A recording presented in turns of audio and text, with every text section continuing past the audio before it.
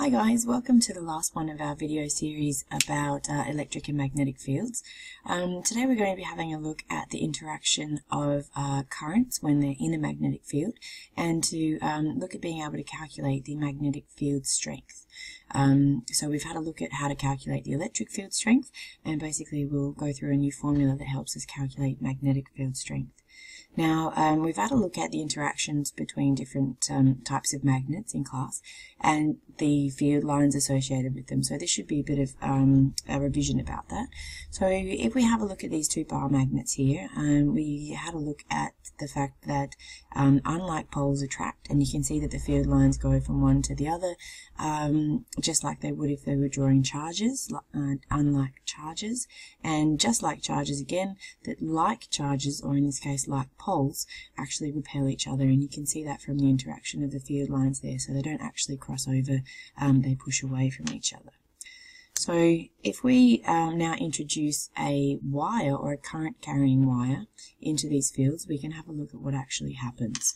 So basically we have a current carrying wire and an external magnetic field. So the wire is going through the middle, and then you've got the field around the outside, so it's external. Now the picture in the middle, we've got no current going through that wire, but you can see this little dot there, that's our wire. It's going perpendicular to the field, the magnetic field going between those two unlike poles. Now, if we were to switch on the current flowing through that wire, what would happen is we start to get a flow of moving charges, and we know that moving charges actually create their own magnetic field. And what actually happens is the magnetic field that's going through the wire, because of the moving charges, starts to interact with the external field that's between the two magnets in this diagram, and as a result we have an interaction between these two magnetic fields, and a force actually starts to act because of the interaction of the two magnetic fields. And what we have is a resultant force being acting on the wire, which actually moves the wire. So that's what we're seeing in that second picture over here. So here we can see that the two fields have started interacting, and as a result we're getting a force moving the wire out to the side over here.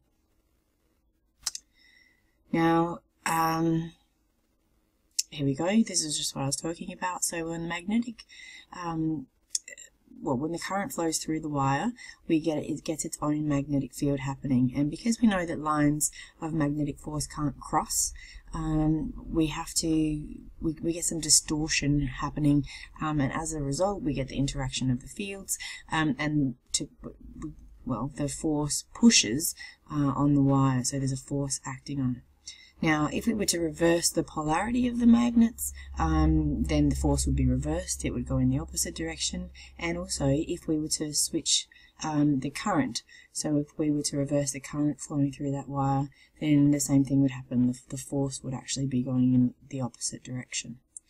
But there is a way that we can determine the direction of the force really quite easily, and that is where we introduce our next physics gangster sign, which is very cool. It is called the right hand palm rule. So for all my lefties, please make sure that you use your right hand and not your left hand, and for all my righties, it's the hand that you write with, so you'll have to put down your pen and make sure that you're using the right hand to figure these out.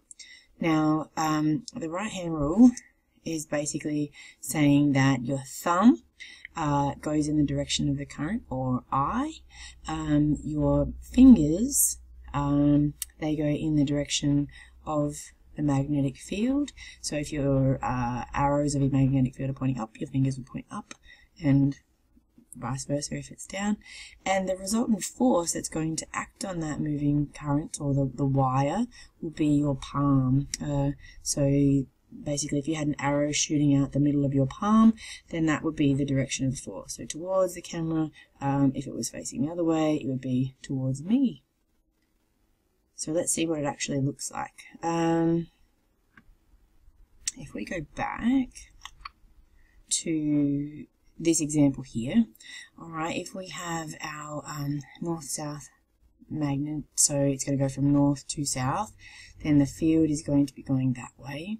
And if we have our current going into the page, let's try and do it the other way. Here we go.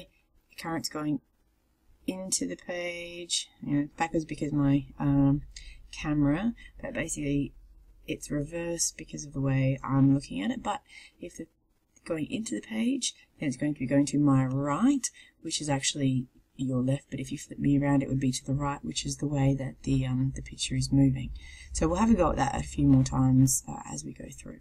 But remember, magnetic field, fingers, current, thumb, resultant force, out from your palm. One of the important things to note is that if we have any wire with a current going through it in a magnetic field, the maximum force is going to be felt if that wire is perpendicular to the field. Okay, so that would be all of the force of the fields interacting would be felt. Now, if the wire is in the same direction or parallel to the magnetic field, then we're going to get a force of 0. Okay, there's going to be no external force being able to be felt on that wire, so it's really important to note. So force is 0 if it's parallel, force is maximum if it's perpendicular or at 90 degrees. If it's some angle in between, then you're going to get some part of the force, which we'll talk about in a moment. So here we go. So the magnetic force on a current carrying conductor is at maximum if it's perpendicular to the magnetic field, and it's at 0 when the magnetic field is parallel.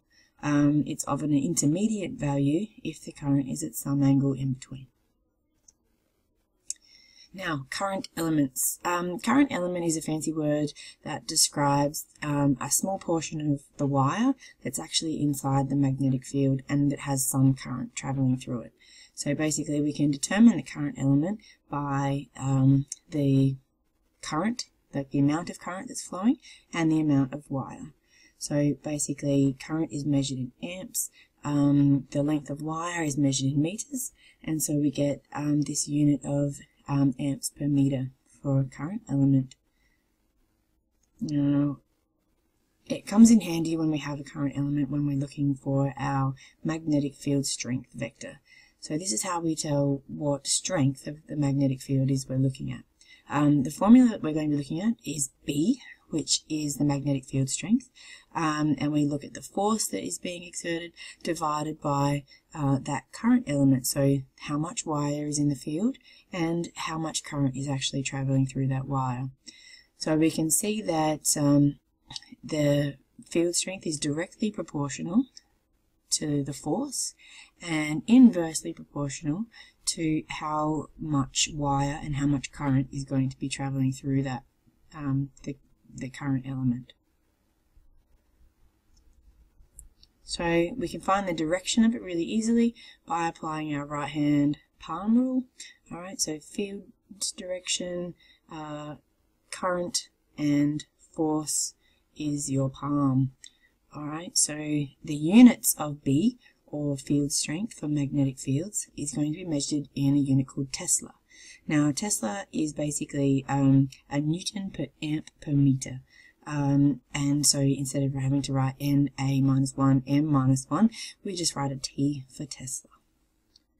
Yeah. So now this rule is for a current that's perpendicular to the magnetic field, so all of the force is going to be felt. So we've got the field lines are going to be perpendicular or at right angles to our wire that's traveling through there. We can rearrange it to find force. Alright, we're going to get the formula F is equal to I delta L. Delta L is just the amount of wire, and B is our field strength vector measured in Teslas. Now this is the situation I mentioned before when it might be at some angle and therefore it's going to impact how much force is going to be felt in that wire. Now what we can say here is basically we can resolve our current element into its components, so a vertical component and a horizontal component. Because the component that's parallel with the field is going to have no force, then it's only going to be the component perpendicular that has force. So if we see here, if we break this guy down into a vertical component and a horizontal component, this one is going to be perpendicular, parallel to the field, so it's not going to have any force component. It's only the part that is going to be here, which is perpendicular to the field, that's actually going to have any impact of force felt. So we can actually determine that by adding it into our formula and working out what sine of this angle is going to be, and that will tell us which component of our wire is going to be in that perpendicular plane and how much force is going to be felt because of it. So we just change our formula really easily by going, it's now F is equal to I delta LB like it was before, but we just multiply it by sine theta to actually figure out that the vertical component that's perpendicular to our field. The direction is still found by applying our right-hand palm rule, but it's only applied to the component that's perpendicular. So if I was to work out this question here, then the field, let me go backwards, is going to be going this way. Our perpendicular part of the current is going to be going this way, and then we would get the field lines coming out of, my force would be coming out of the page for that particular question.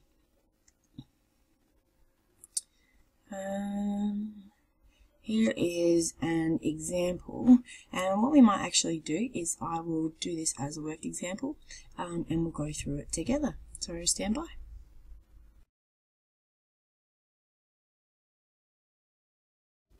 Okay, so here we have an example of how to calculate magnetic field strength. So basically the question is saying a wire carries a current of 3 amps at right angles, so perpendicular, to the uniform magnetic field strength of 2 Tesla, as in this diagram over here. Now, the first part of the question is saying we have to calculate the magnetic force per unit length of wire acting on the wire. Now, the first thing we have to do is to write down our formula that we now know for force and field strength. So we've got force is equal to I delta L times B. Alright, so this first question is asking us what is the force per unit length of wire? So force per unit length of wire. Now if we do that, all we have left on the other side is our, don't worry about that, our I times B. Alright, so once we have that, we can just work that out. So our I in the question is 3, and our field strength is 2 Tesla. So our force per unit length of wire is going to be 6. And it's going to be newtons per meter. Easy peasy. The second part of the question is actually asking us, okay, so the magnetic force on the wire is going to, what is it going to be if there's going to be 20 centimeters of wire in the field? So I was wanting to know the magnetic force. So the force, and again, our formula is force is equal to I delta L times B. And they're telling us that there's going to be 20 centimeters of wire in the field. Now, in our first question, we actually worked out that force over delta L was equal to 6 newtons per meter squared. Newtons per meter. So what we can do to get force by itself is we can move that delta L across to the other side, and we can rearrange for force. So force is going to be equal to 6 times our delta L, which is going to be 20 centimeters, so it's going to be 0.2 meters, remember SI units, which is going to end up being 1.2 newtons of force. Now, the way we can work this out for number 3, which is the direction, is our right hand palm rule. So the first thing we need to do is point our fingers to the right, because that's the way that the field lines are going. We need to point our thumb straight up the middle of the page and basically have a look at where that arrow coming straight out of our palm would be going. And in this case, if we've done it right, we should have our palm facing the page. So the force is going to be into the page if we use our right hand palm rule. And that's our question finished. When it gets a little bit more complicated, when we have to work out which component of the wire is going to be perpendicular, and work out which fraction basically is going to be experiencing the force, it gets a little bit more complicated and we have to use the second version of our formula. So basically this question is saying a wire carrying a current of 6.8 amps is placed into a uniform magnetic field. The strength of the field is 0.4 Tesla and the angle is 140 degrees to the field, exactly like it's in the diagram over here. Now we have to find the magnitude and the direction of the resultant force. So the other version of our formula was that force is equal to I delta L B, and then we have times sine theta, and that'll actually work out which component is going perpendicular to our field, and that's really all that matters, because the component that would be going straight up here is actually not going to have any force because it's in the same plane. So the only one that's going to matter is this one, which is why it's sine theta. So if we then plug in all of the values we know that the current is going to be 6.8. We know the length of wire is 0.5 meters, 0.5. We know the strength of the field is 0.4 Tesla, and we know the angle, so it's going to be times sine of 140 degrees. Now if we plug all of that in, we should get an answer of 0.874 newtons as our force.